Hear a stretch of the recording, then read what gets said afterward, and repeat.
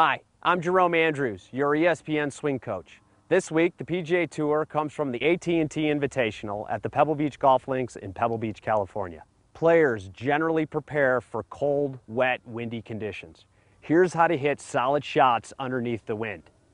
Choke down on the club, swing with 75% effort, and after impact, keep the club head very low to the ground.